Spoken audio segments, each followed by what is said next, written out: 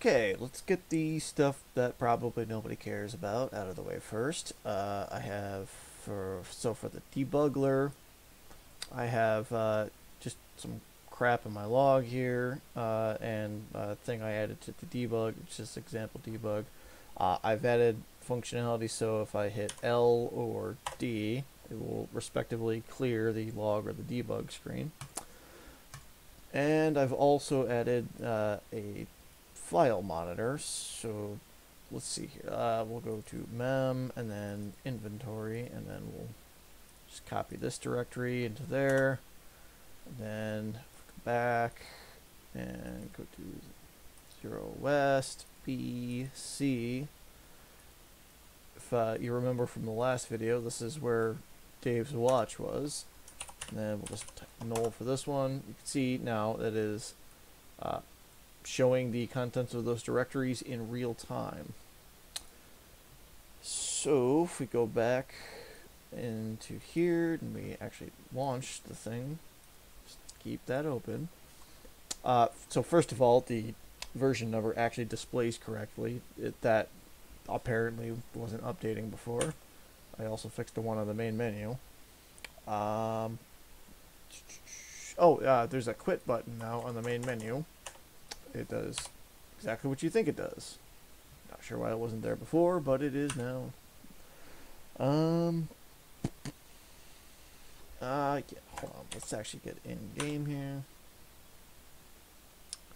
If you hit 1, it will actually open up like a menu now. A lot of these buttons don't work. This stuff is all just mock stuff I have just to see what the menu would look like. Close menu does what you think it does. Quit will prompt you to quit, and it takes you back to the main menu. Load. Oop. Save load. 9. No. Save load 8. Do you want to save, load, save? Takes me to the save screen, and sorry. And so on. Options. Oh, options, actually. Options will bring open a list of settings. Now, if you've noticed, this isn't the full list of things that I have in like the console. This is things that aren't like debugging tools or whatever. Anyway, if we go back, inventory. Yeah, that's the main one. If we go into inventory, you can see we have a pack of cigs and a cool rock. Let's do cool rock. What would you like to do with it? Examine, drop, or nothing. Let's go ahead and examine it. See, we have some random stats, and then a cool rock you found outside. You decided to call him Jim. Anyway, I'll show you a bit more of that here in a second. Let's go ahead and just close the menu. See, we have more options if I'm in the actual console. Yeah, load actually shows up here now. This functionality's been in here since I did the save and load system, but apparently I didn't have an option for it, or I didn't have it listed in the help command. And also I have the sound player here, so let's type sound, and let's do noise. Nice. What I just entered there, here I'll show you that. That's X sound stops all music and sounds. It's currently a little buggy. Oops, accidentally hit Control V or something. But if we go back in there and go to Secunda, or Secunda, not sure how you say it. It's a track from Skyrim.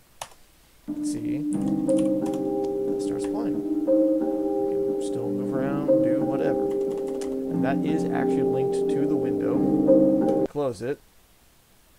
I'll have to do something about that prompt, but it takes a second for some reason, but it does close and it stops the music with it.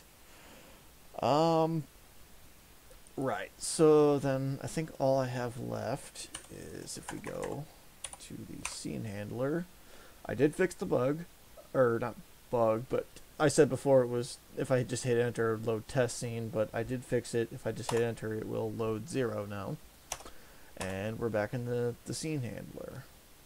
See, I have East2 and create space now. What I was doing with this is I was testing. Create space is literally the exact same thing as create, but I can have a space in the file name now. Before, that did not work. Anyway, so let's go to west, and then B, and then C. And this is the room with the watch. Hold on, let me bring open this. Now, if I interact with the watch, you get the same with the loan dummy. Do you want to take the watch? I added a prompt for that. Yes.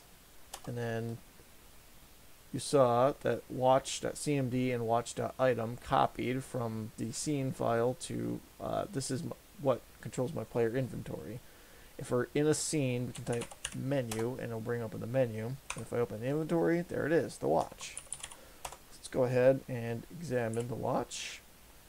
A watch belonging to Dave. Not very exciting, but if we interact with the watch, right, watch again, and then we hit drop, notice over here, it drops it back on the ground.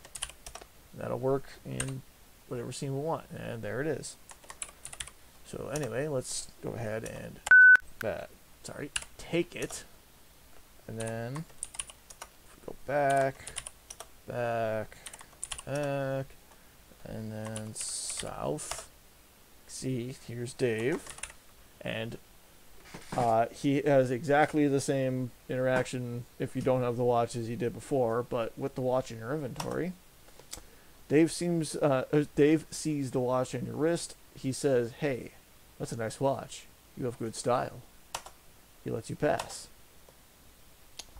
So I can trigger a script to happen based on something that the player has in their inventory. And I think that's about all I got here in my notes. So yeah, I suppose that's all.